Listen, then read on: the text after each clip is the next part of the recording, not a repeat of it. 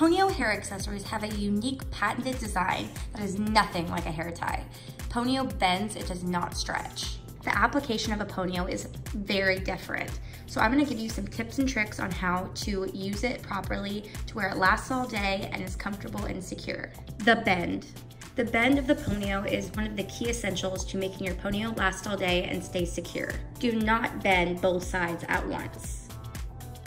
Instead, what you want to do is flatten your ponyo and then individually and sharply bend your corners.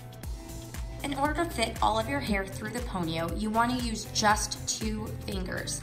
I know it's a habit to use a couple more with a hair tie, but that is not how the ponyo works. Make sure it's just 1-2 fingers. Let's put it on. Slide your hair through the ponyo, keeping it super close to your head.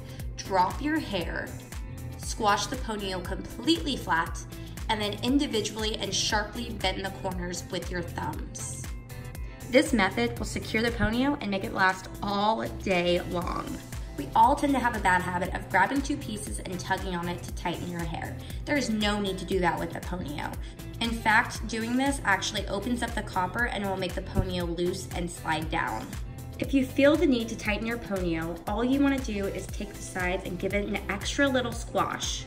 Ponyo is made by women for women. We're all about the health of your hair. We want you to look and feel fabulous.